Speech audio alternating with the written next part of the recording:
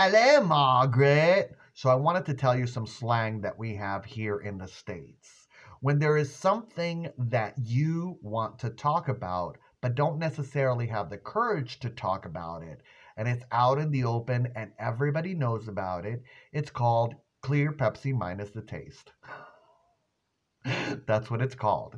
When something that everybody knows about, everybody wants to talk about it, but they can't seem to build up the courage to talk about it, it's called clear Pepsi minus the taste.